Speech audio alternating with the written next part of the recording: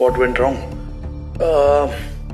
It's Test cricket, right? So I mean, if you look at, the game is won over the period of 5 days.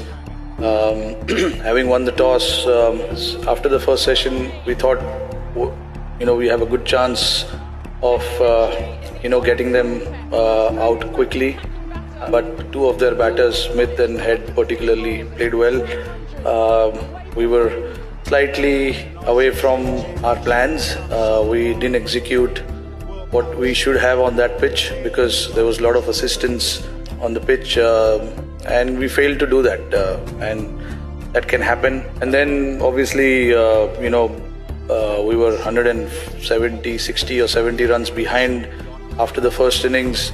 Then second innings, obviously you want to get them out again as quickly as possible, because the wicket honestly stayed pretty good all 5 days. That was one of the reasons for us to consider batting last, because we thought the wicket will not change too much.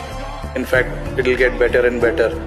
But obviously a lot of the things that we spoke of, how we want to bowl, how we want to bat, we didn't actually do that. That's probably the reason we were very much behind in the game all 4 days.